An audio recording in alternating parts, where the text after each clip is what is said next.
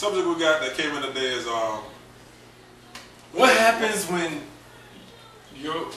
relationships become reruns? In other words, you're going from mate to mate, and you notice that you're having the same problems or the same complaints.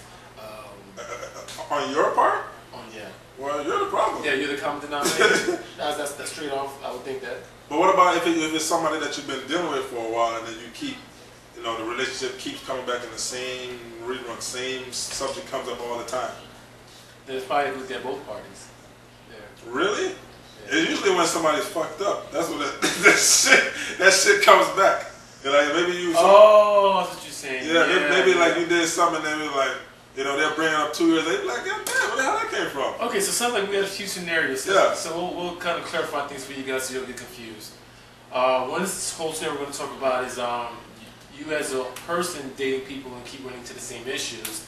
That's one scenario we're going to touch on. The next one is that you're currently in a relationship and you're experiencing rerun effects. In other words, the other party bringing up things you did in the past constantly and new problems and new arguments in your relationship. So which one do you want to tackle first? This is the one where you're the common denominator. Yeah.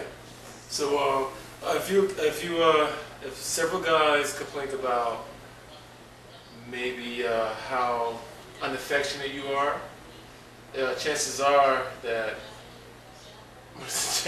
you're heartless. Huh? No, not really. It's just chances are that he's gonna be that type of person. You know, because some guys, you know, guys like to feel like, you know, you show them a little affectionate, but after a while, it's like if you see that your relationship's not working out because they keep complaining about the same thing, it's really hard for a person to go ahead and try to be affectionate now, and then when they go ahead and do that, then they still get the same results, you know, and then they be like, man, fuck this, I'm not gonna do that shit again. I'll go back to my old way. You know what I mean? And that happens a lot, I think. Then you got like the ones that 5 months with them. For some reason, this seems to be a time thing. Every guy you've been for 5 months, suddenly say they need their space, like around the 5 month period. That's probably usually around the time when they get to know you really in depth. Yeah. Like I can't really deal with this. She's beautiful, but I can't deal with this. Yeah, she can't kiss. Oh man, if a girl can't kiss, man, I'm talking to her, man. That's a tough one for me to climb over. No. You can, if she can even allow me to kiss, that's a whole big start to train her. But what about for the ones that don't like to kiss and thinks it's disgusting? Oh man, she better have some good ass. She better have some outstanding kunani, because I like to passionately kiss, dog, and that kissing is more intimate than sex, really. Yeah, it is. You know what I mean? It helps the intercourse. Yeah, exactly, because they just go ahead and just jump right into it and not kissing. You feel like you're paying for the ass. You feel like you're a prostitute or something. Like you don't feel like you don't feel no kissing from the get-go. Yeah, there's no foreplay. Yeah. I'm gonna kiss your nose. Kiss my cheek, kiss your neck. Remember, she's not even kissing back because she don't like kissing. Yeah, it's like a fucking statue. Yeah, it's an arm candy, with an exception. She better be drop dead, gorgeous and good ass. Cause it don't matter if she look good. She better have some good ass. That ass. I don't get excited. Kissing, man. For me, it gotta be kissing. Yeah. If you don't want to kiss or don't know how to kiss, and if your trainer is still bad, it's such a turn off. It's a pet peeve for me. Okay, what about the ones where the guys are always telling them, damn, you're really messy as hell, you know, in the house, you know? Man. You know what? That's what I think girls don't think that guys care about that stuff. Me personally, I care about that, man. Oh, I'm not a clean freak. I'm not, but I've seen lace fronts over here. Lace front over there, Tampax, the douche bottle, empty douche bottle on top of the fucking bathroom windshield. We've heard the horror stories. We heard the horror stories how it looks in the women's bathroom. Okay, so imagine these particular women that disgusting in a female's restroom. Can you imagine with their personal bedroom looks like? Turn off, man. Even if the ass good, dog, I can only put up with it for this much. See, once you get into a relationship and live with the person, that's just gonna drive you clutter. It's called clutter. Woman's clutter. I can't deal with that, man. Even if she have good ass, I can't see myself settling down with it. I gotta live with that. Okay, I can't. The kissing thing, but the clutter factor,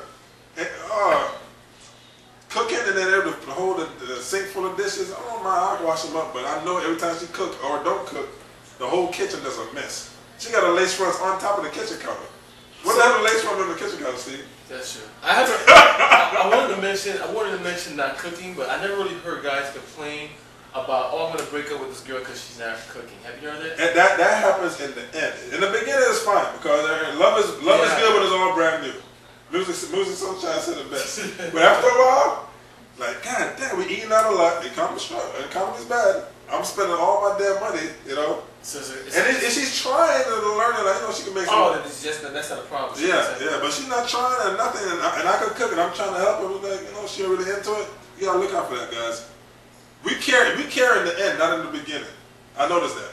We care in the end, in the relationship or the middle. That, you know, the little things are kind of important now. But in the beginning, as long as the ass good and she can kiss, you get the arm candy, that's all we ride for them in the beginning. After a while in the end, like, God damn, I can't do this no more. There's fucking lace fronts everywhere.